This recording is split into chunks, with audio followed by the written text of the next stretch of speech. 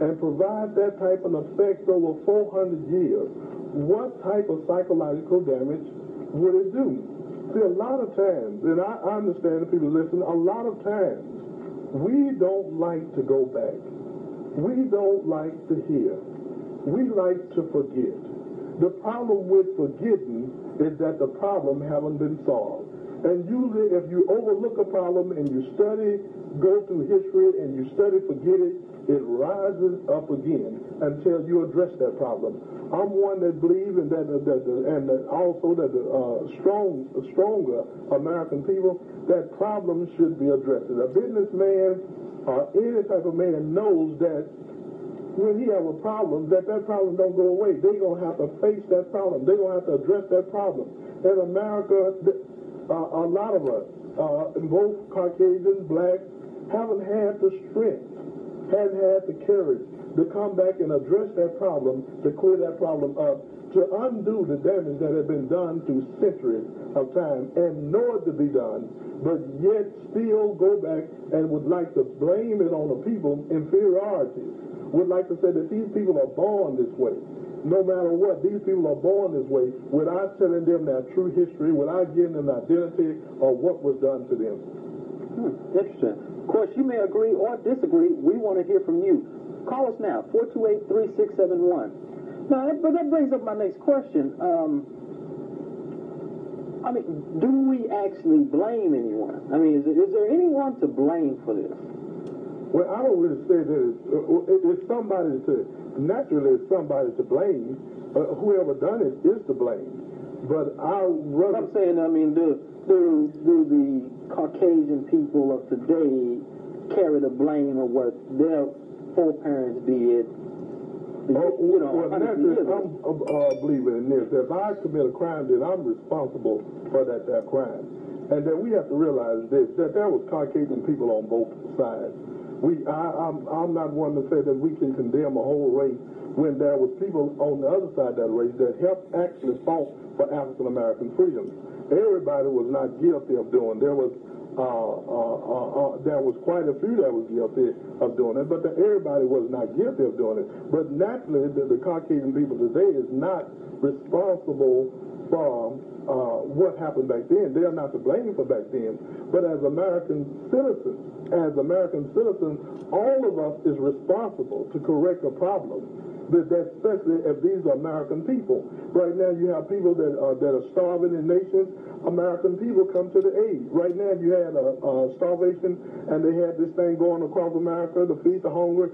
People that was concerned about the good life in America, they took hold. Anytime there's some kind of, if a war break out now, people that feel responsible to this country, they take part in that. So I'm saying as American people, all people, that we should be way more responsible for the damage that has been done over 400 years, and we should address that problem and find out the effects of that problem. So all of us have a responsibility to correct the problem. So are you saying that, I mean, what percentage of African Americans were affected?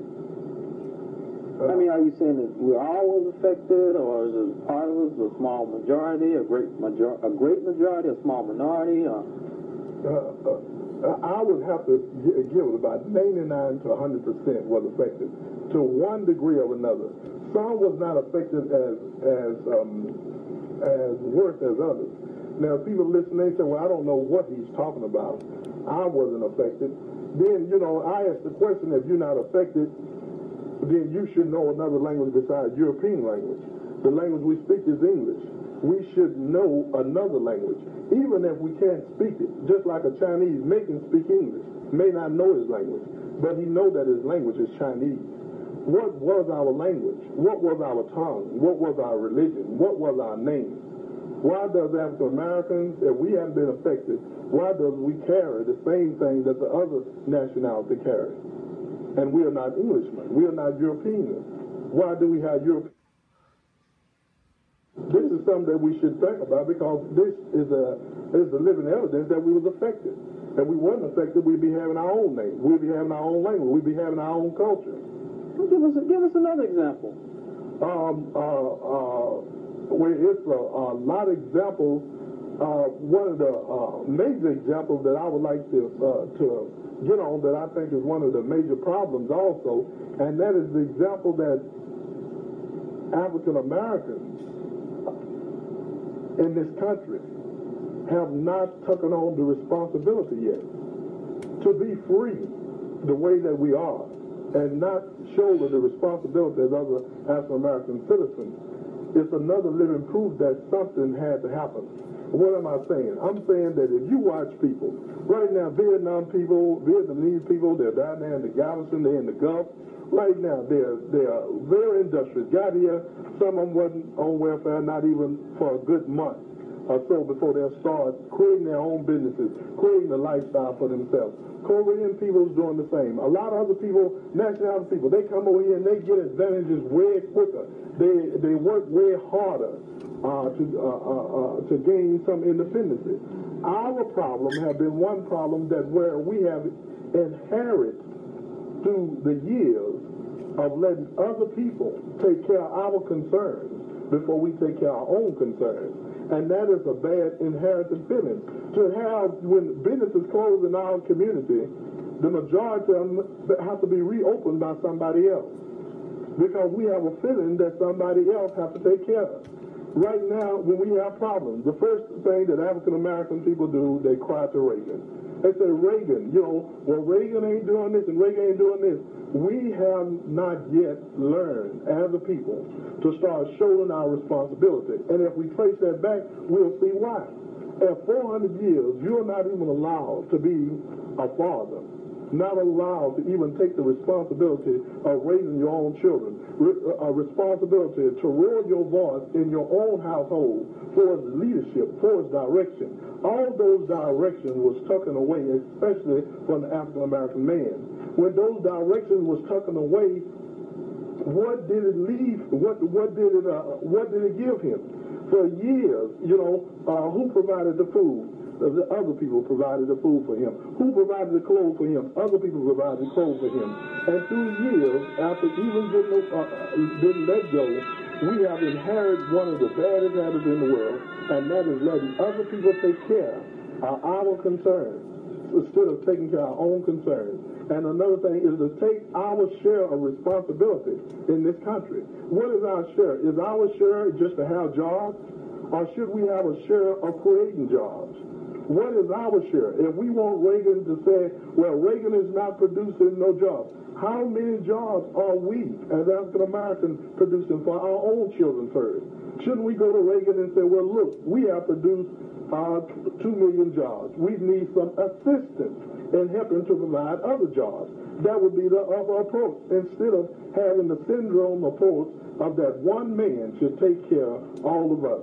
And that same thought, it is just a habit that we have inherited, and that habit is the habit that we have to break before we can ever see some real freedom. Freedom only means responsibility. If we have not taken responsibility for our own life, then we haven't yet been made free yet. People that is free, you let a bird go free, you used to have it in a cage. When you let it go free, it is going to start building its own net. It's going to start having its own family.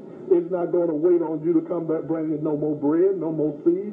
It's going to take up its own responsibility. So when it let go, it goes and starts building its own foundation, its own environment for itself. Same way with the ant or anything else that's in captivity, once you let it go, it starts being independent again. And African Americans have to realize that they have been free, have to start thinking they have been free, put in our children that they are free, and we have to start shouldering responsibility. The tell that you're free is only to say, are we carrying our responsibility as a people, as other people is carrying in this country? And you're saying no.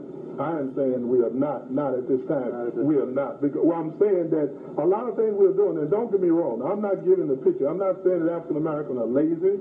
I'm not saying that they are shiftless. I'm saying that we are very industrious. But we are very industrious in working and helping other people. We are very industrious in supporting other people before we support ourselves.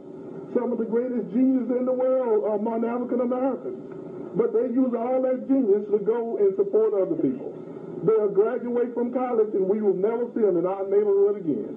They're graduating from Harvard and we'll never see them in our neighborhood again. Why have all those skills, why haven't they gotten all their knowledge and their resources come back and use those knowledge and resources to uplift their community? And that's a responsibility that we have to have. I'm saying plainly what we have got into is bad habits that we have inherited from slavery. And we have to drop those habits and learn that it's our responsibility to take care of our own situation first and not anybody else's. Interesting. Of course, you may agree or disagree. We want to hear from you. Call us at 428-3671. If you just tuned in, you're viewing Lay It on the Line. I'm your host, Hassan Karim. This is my guest, Karim Muhammad, and we're talking on the psychological effects and cause and effect of slavery. Now, you mentioned the deteriorating family life, and you also mentioned that for 400 years the men were unable to rule their authority in the house. How do you relate the effects of slavery with the alarming statistic rates that we have right now? I mean, as far as the black families deteriorating, the teenage pregnancy on the rise, the school dropouts, all of these things like that. Okay, I think there's some effects, but we also have to remember that this is America, and it's freedom of religion, freedom of direction, and the majority thing that's what's going on here is freedom to destroy your own self. And the point I would like to make is that we have to understand what is going on, what America is made of, for as a direction, for as a moral direction for us. That the individual that's his responsibility to get moral direction. America, you can't go into schools and look up morality. So moral direction is not only hurting African American families, it's hurting Caucasian families, it's hurting everybody in the system unless they grab on to a strong religion, a strong culture that have a moral base into it. But also we have to agree that some of those effects did come from slavery. That a man is that haven't been allowed for so long to take care of his family, to not have that responsibility. What was the role? We should ask ourselves, what was the role of the African American man? It was a stud. It was simply a breeder. The same as a bull, same as a horse, same as a thoroughbred. Is he strong? Well, let me get the best livestock. And if you go to our community, you'll see that atmosphere. You'll see that atmosphere from them trained to look at that type of individual. Even our direction for what we want for the husband and wife, then they look at him. Does he look good? They ain't asking, is he a good provider? Is he a good... Oh, he looked good. And we're going to come right back to that. We're going to take a call. Good evening. You're on the air. Lay it on the line. Yeah, this is Fred. Time. T-I-M-E. Yes, sir. Can you hear me? Yes, sir. He's fresh. He's giving a good approach. He's telling what is honest and good. And there are few people like him. And I want to know from him